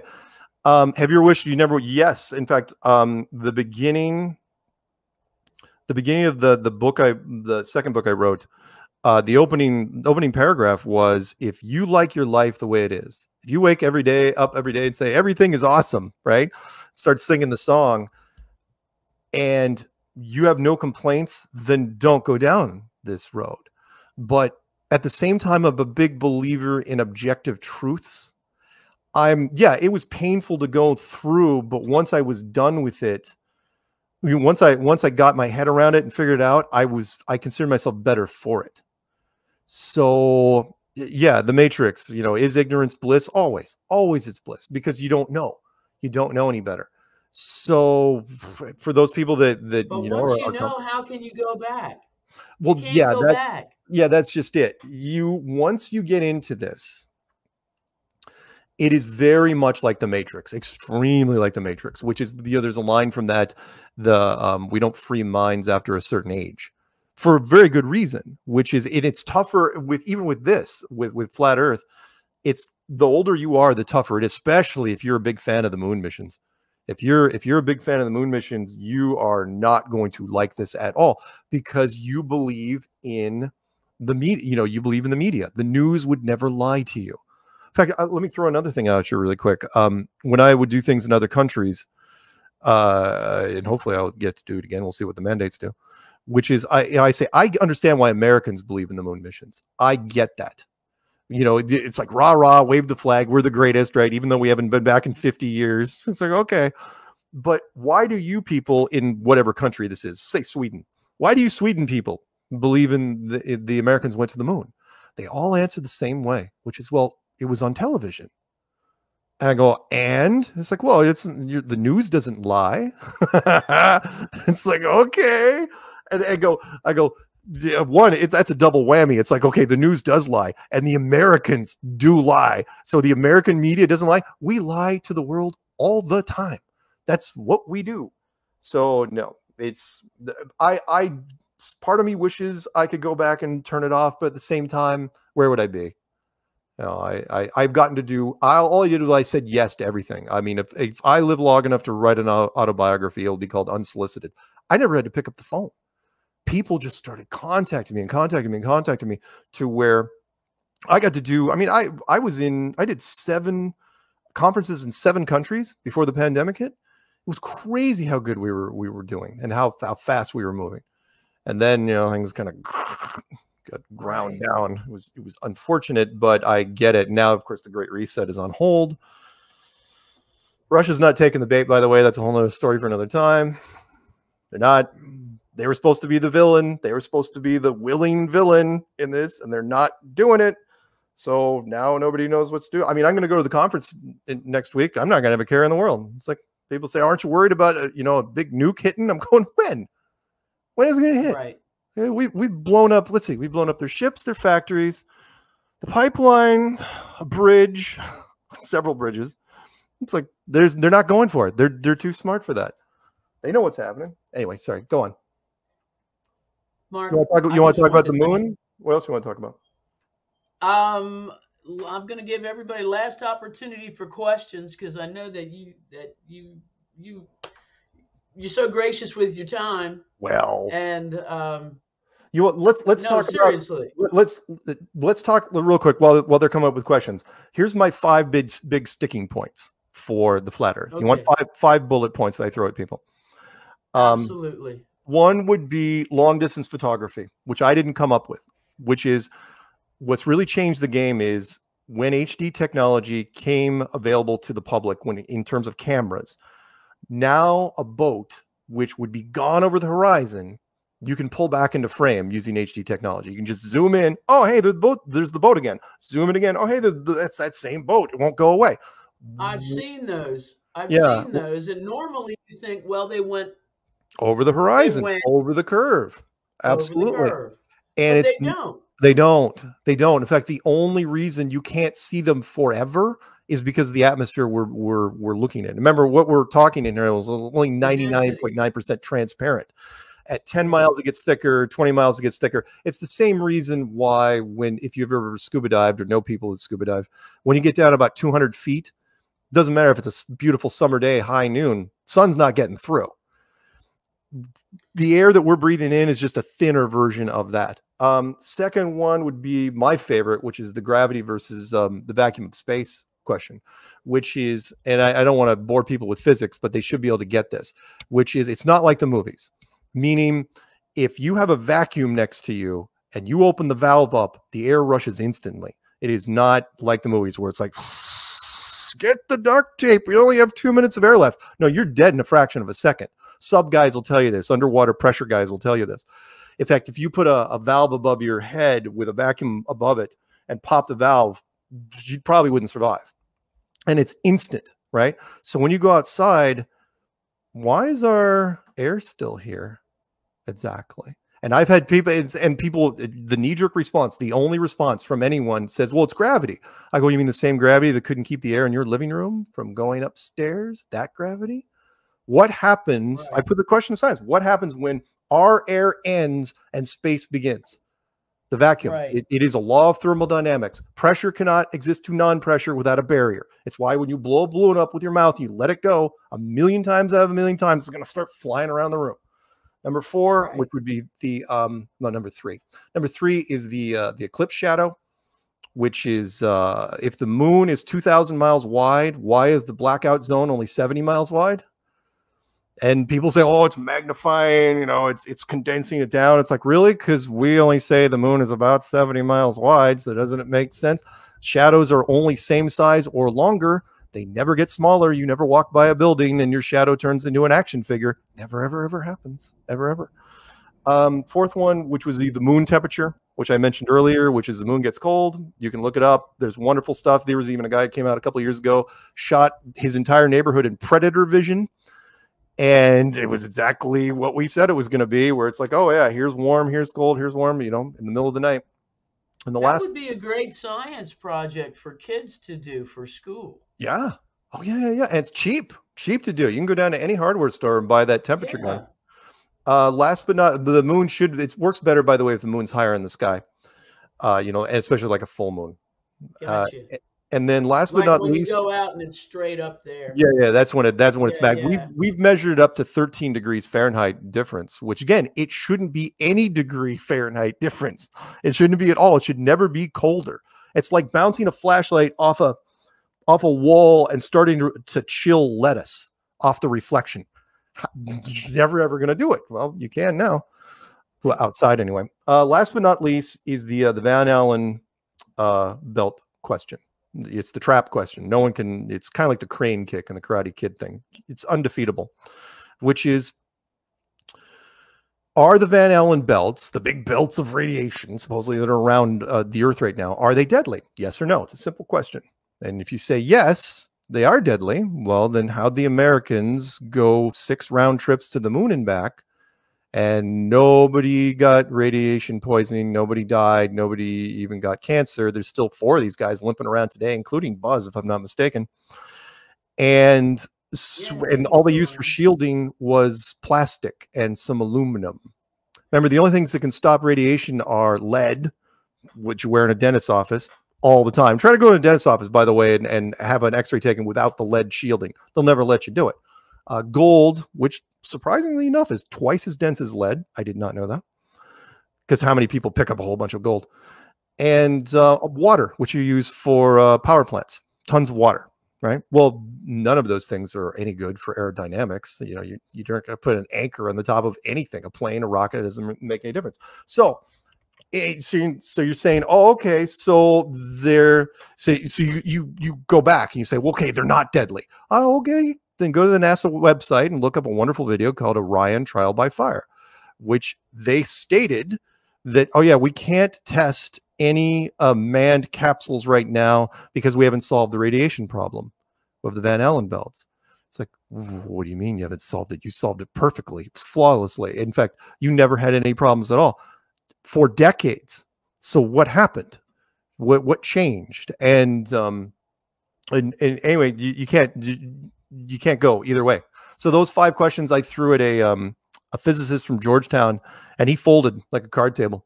Said, sorry, we're not doing the interview. And that was it. We were done. Because you had his number. Well, to be fair, scientists, when you reach a certain level, they're very tunnel visioned. They got a small wheelhouse, and anything outside of that, the reason why Flat Earth does as well as they do is because we hit them with a shotgun pattern. You might be able to knock down. I got a question for you, because Mimi hit one, and I got it. When I was a little girl, yeah, they put up Sputnik and Echo. Right. And if you went out, you could see them. This is what they said. My mom and I, she would go out, we're going to go look for this. And they told us whatever that light was right in the sky. Right. Were they satellites? Was it Sputnik? What was it? Are there satellites? Yes, there are. No question. Do they do what they tell you they do? For the most part, no. Most of the bandwidth that we're talking here right now, 90-something% of the bandwidth that's ever out there is done by undersea cables, which started out as undersea phone lines. They were upgraded to fiber optics, and who knows what they are now. But we laid, I mean, it's the simplest option. You just lay thick undersea cables. Cables are easy to make. So that connects most of the continents. However, what most people don't know is that NASA is the biggest consumer of helium in the world. Not a secret. Why would NASA be consuming so much helium? Because they figured out a way of using weather balloon type technology, and they can keep them up there for a long time, years if needed. And that, not only that, but they can lift payloads. There's some videos on my channel that show it up to about 8,000 pounds right now. That's incredible. That's 4 tons. So if you can lift a satellite, an electronic device up 4 tons, without a rocket, what are you doing with the rockets? Exactly. I think the satellites they're supposed to go up on rockets, I think they're all scams. I think they build the satellites, they give them to the rocket company. Rocket company, that works with NASA says, "Oh yeah, we got that on the rocket right there." They launch the rocket. It's like, "Yep, there it goes." And the satellite thing is already on a balloon. We call them satelloons. It's already on the balloon, sitting up there. The program they've been running since the 50s, and they just turn it on. It's like, "Oh, there it is. Look at that." And they charge you huge money because pennies on the dollar. I mean, come on, tying a electronic, your cell phone to a balloon. Oh my God, that's cheap, but it works. So that's what you see for the most part. However, helium last, or do they have to redo them? I mean, no. Helium lasts as long as the integrity. It's not like latex. As long as you have the right material, helium can stay a long time. Really? Oh yeah. Again, and I guess because when you go and you get a helium balloon and it goes up. And eventually or you have one in the house. Yeah. For the cats to play with. Right. It eventually. Yeah. There's seepage with latex. But in fact, your average university weather balloon can get up to about 130,000 feet, and then eventually, it gets tighter and tighter and tighter. They're really loose when they come down here because they expand when they get closer to the vacuum. When air gets thinner, the pressure inside the balloon gets more and more and more until it finally detonates and just blows up and the thing falls. The military has figured out a way to keep it at certain altitudes. I don't know exactly what methods they use. And in doing so, stays up there for as long as they want. Oh yeah, by the way, let me mention this about the satellites, which is there's things that never ever made any sense when it came to satellites. So if there are thousands of satellites up there now, supposedly, right? There's not. I mean, there might be hundreds, there might be on balloons, but there's no problem with them. If they weren't on balloons, if it was satellites flying around a globe, right? Eventually, did you ever see the movie with Sandra Bullock, Gravity? Never did. Okay. The whole premise is that a satellite. Is that where she's with Clooney? And Clooney died in the beginning. That's okay. That's okay. You don't have to watch it. I'll give you the bullet points. Ready? So there was a satellite runs into another satellite, which runs into another satellite, becomes systemic, and then all these satellites start running into each other, and then all of a sudden turns into this big wall of jagged flying metal that eventually runs into the space shuttle, and she has to figure out and survive for her life. Okay. The question is, why hasn't that happened yet? If all these satellites have been up there, you're telling me there's never been an accident? Because remember, if you're in orbit, when one gets hit, it's like a bumper car, and it's just going to start spinning around. Well, law of averages. Eventually, it's going to run into another satellite. It's going to run into this. It's going to run into that. You're telling me a micrometeor the size of a nickel has never hit a satellite and started that chain reaction ever? It's a miracle. It's a bona fide church-sanctioned miracle that's never ever happened. But that was the opening premise of Gravity, and nobody even. I mean, I saw it right away. It's like, wait a minute. After Sandra Bullock, here's the follow-up to the Sandra Bullock movie is after she got back home, the entire sky, all the satellites have been wiped out. Because again, it just crash. It'd be no different than slightly different. You ever see those accidents on the news where a car, crashes in fog, but none of the other cars can see it, so they just keep, starts crashing. Imagine that, but with about 1,000 satellites. That's all that would happen. It never ever happens. Nobody adjusts for meteor showers. We have meteor showers every year. Nobody talks about. It's like, hey, shouldn't we move the NBC satellite? It'll be fine. How do you know it'll be fine? How has it been fine every year? The meteor showers show up. The average person, I don't want to drag this out too much, but there's so much content I can talk about. But think about this. The average person, when they come out of American education. For when you come back. Hopefully when I come back sometime. When the average American, when they get out of the education system, knows remembers almost nothing about nothing, and they almost specialize. We barely lucky if we can drive. We get out of high school. I mean, they don't know anything about physics or engineering or chemistry or biochemistry or any of that stuff. And so they leave it up to the lab coats, and the lab coats tell us like, oh yeah, to use a line from the Truman Show, we believe the world that is presented to us. And if it's on this phone and it looks real, then it probably is real. Now, they can't get away with everything, but they get away with a lot of stuff. So the Tesla Roadster in space, it didn't get a lot of traction. But, and the Artemis program, by the way, which I think should have never, I'm willing to bet that thing blows up in the pad, because there was no, oh yeah, the Artemis project, which if you guys don't know, is the new moon missions, right? We're going back to the moon, 50 years. Yeah, do know about that. We're going back to the moon. I was asked. They shut it down twice now, or was it 3 times? Twice, but now it's not even, well, now it's supposedly another 2 weeks out, but it doesn't really matter, because you can't, there's a reason why the first blue marble shot that was taken on the Earth, which was taken in 1972, the second blue marble wasn't taken until 2015. It's because they're scared to death of faking it.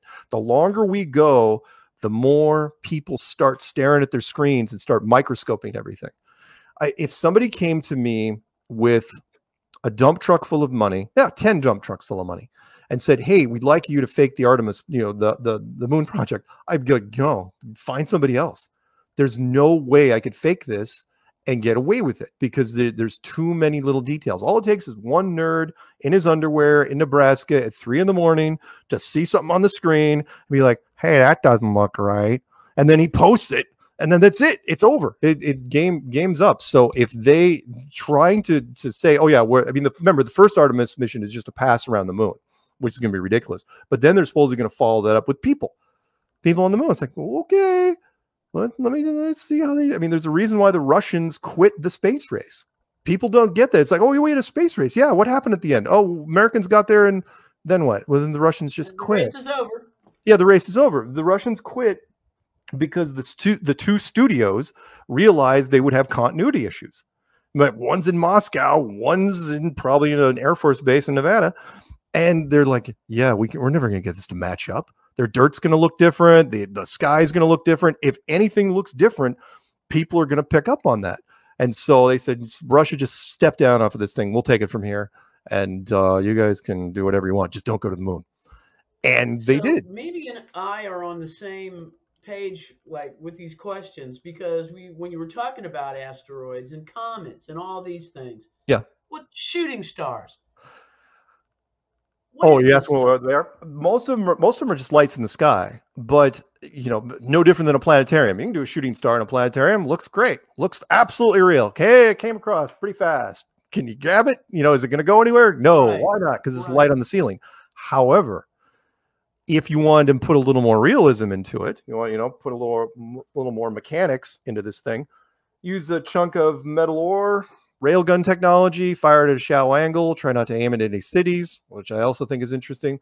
What I also find just fascinating for me is right now there's 6 billion smartphones in the world, right? More people have smartphones than running water.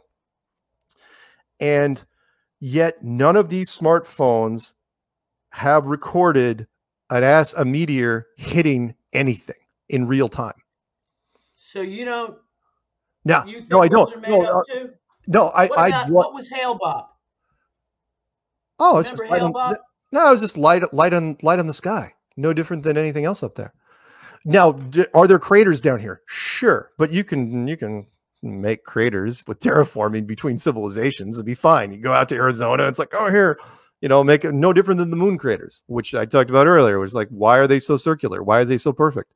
And how did they hit the moon exactly when our gravity should have sucked them all in?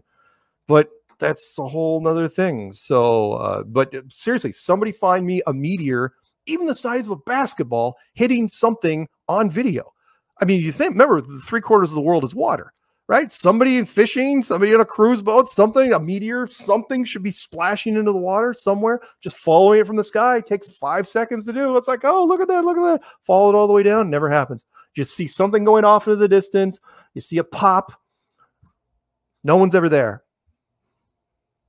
Anyway. Excellent point. Thank you. What else can I Okay, do for you? let me see. Okay. Tim says there are no No, answers. why would there be? By the way, I will say this, though. I do think there was something coming a couple years ago that came awfully close to that Russian city.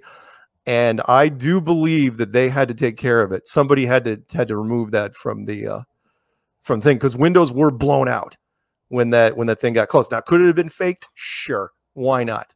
But maybe I'm 50-50 on that one. I don't know what Tim means by Old Faithful. Will explain our meteor craters. I don't know.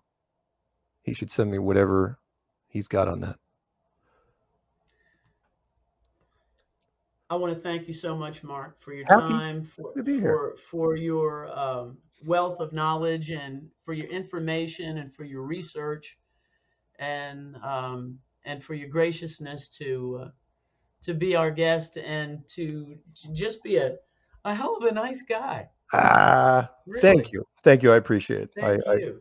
I pride myself on not ruffling too many feathers when it comes to interviews, because I don't want people to get mad, because look, I was in your shoes. You know, everybody starts out the same way as I did, which is everyone's like, oh, flat Earth. Oh my God. You don't want to look at it. So here we go. There are meteorites in museums around the world. Awesome. I mean, cool story. Except that until, there's an old saying on the internet, which is, unless there's video, never happened. So are there meteorites? Sure. Why not? How'd they get there? No idea. I believe those meteorites were probably put there before we were there. And we were told that they were meteorites. Sure. And in fact, they may be rocks from somewhere, somewhere unidentifiable. But again, find me something. Again, 6 billion smartphones. No one's got anything. Yes, Tim, you can email me, of course. Anybody can email me. My email, by the way, my email address is out there for a reason. In every video I make, there is my email address, my phone number, my physical address. It's all there. You can just send whatever. I'll tell you what I'm going to do while you're still on here. I'm going to give it to me. Because a lot of times it won't give me the email address. It'll just give me the name.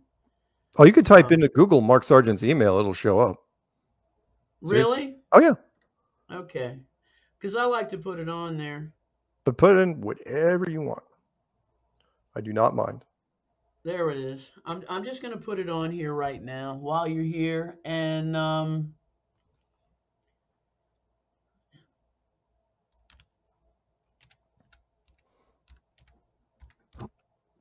23 M Sargent 23, and it's not like military sergeant. No, that's why it's 23. There's no A in the sergeant. No, but a lot of military people took that. That's why it's M Sargent 23. And I've had that email for 25 years. Is that right? Oh yeah. Yeah. I've had mine for a while too. Let's see if this will come up here now. And that was the lowest number I could get, but that's because military sergeants kept grabbing them. There it is. Is that right? It is. Did I type it right? Okay, yep. Everybody, you just go ahead and if you'd like to email Mark, he says do it. And trust me, I'm just a little small YouTube channel, not monetized. I'm just trying to get truth out to people and share truth and expose, reveal, great awakening. This was one of the biggest lies that we've been told, along with 9/11, the Titanic, JFK, and the plandemic, sure, and the jib jab and all this other stuff. Trust me when I say the reason he's on this show is because I just simply emailed him, and I've emailed plenty of people that. I mean, Mark's got 100 and some thousand subscribers on his YouTube. He didn't have to talk to me. He didn't have to answer that email. But I promise you, I got an email back from him. I want to say within 4 hours, and said, "Sure, I'd love to come on your show." And I almost fell out. So thank you. Oh no, I'm happy to do it. Thank you. Seriously, and I will find you. I will find you some other people to talk to if you want. I do. Okay. I would love to. Okay. You know, because I'm trying to bring information, but if nobody want, you know, because I don't know it, and Sure. I'm learning too with everybody else. But it's I'm on a mission here. I mean, this is part of my sole purpose is to help awaken people on this flat Earth Sure. Sure. and Sure. do what we do. So let me just check here. If there's any. I spent. Wait a minute. Where'd she go? I spent a month in Antarctica with Antarctica. Antarctica. Where did we go? I don't know. Oh Where no, did no, we go? you're on the ice, no question. But were you on a continent, a frozen continent about the size of Australia? No. Nope, you were on a much bigger place, way bigger. So Okay, there's that. I'm kind of curious, by the And way, whoever that person was, to what capacity they were doing, because most people down there are military or military contract scientists. So yeah, because you're not too. But and everybody says all the comments were thank you so much, and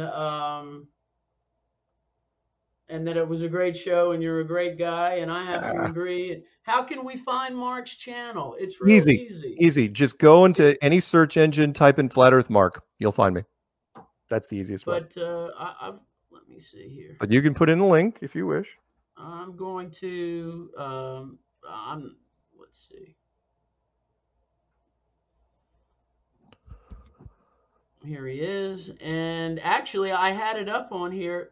It's now I love it because you know my nickname is KK and Yeah. you've got Mark Sargent here with 2 Ks. It's MARKK Sargent, which is absolutely crazy to me. That's the name of your YouTube channel. It's synchronicity because my middle name is Kendall. Okay, Mark K. Sargent. That's crazy. Yeah. But and I'm going to type that in just so you can check out his YouTube channel. And I subscribed immediately. Well, thank you. Appreciate it. Where is it? That's his channel, dear. Except for the Mark K. Sargent. Oh, yeah. Oh, sorry. It's all right. I missed the N. It's all right. It's okay. Lots of people spell it wrong. Yeah, but I want them to get there. All right. So. All right. Again, you could type in Flat Earth Mark into in fact, when I search on YouTube, I just type in Flat Earth Mark. Just because it comes up quicker. No. Nope. I'll be dadgum. I'm hitting the wrong one here. There it is. Okay. There we go. There we go. There it is. Mark K. Sargent, and it's right on YouTube. And he's got incredible content on there, and it's very enlightening. So thank you again, Mark. I hope you come back sometime. I will. I will. We'll have some more, know when, and I will make some more questions. I know you're a busy guy, and you've got the Flattoberfest coming up. Tell us your dates about Flattoberfest. Yeah. So a week from Friday. Wow, tomorrow. A week from tomorrow in North Carolina is the big U.S. conference. It's called Flattoberfest. And tickets are available. If you're on the East Coast, you could probably drive down there pretty easy. Most people drive; they don't fly. And it's a lot of fun. It's 2 days worth of conference. The Friday we do a free event where we're just taking over a park, and music and barbecue and stuff. But Saturday and Sunday, a lot of speakers. I'm opening the conference, and I wasn't there last year because I was a little worried about the whole pandemic flying thing. And it's a lot of information, but more than that, it is a chance. If any people are out there that are into flat Earth, and you think, oh, there's nobody around me is into flat Earth, I highly recommend it. Let me plug one more thing real quick, fast. Not just Flattoberfest, but if you're concerned about where flat Earthers are, we've got a fantastic app out there called the Flat Earth Sun, Moon, and Zodiac Clock app. And in it there's something called a Flat Earth Friend Finder, where you sign in, and if you get a little blue dot wherever you are in the map. There's so many blue dots everywhere. It's awesome. I mean, thousands and thousands and thousands of people, and those are just the people that sign up for the app. We're an extremely fast growing group, mostly because our retention rate's so high, and I don't regret a single second of it.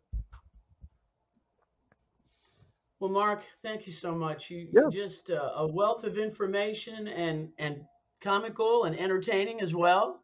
But the knowledge and the explanations and the references and well, this is where I've looked and this is why, and I just can't thank you enough.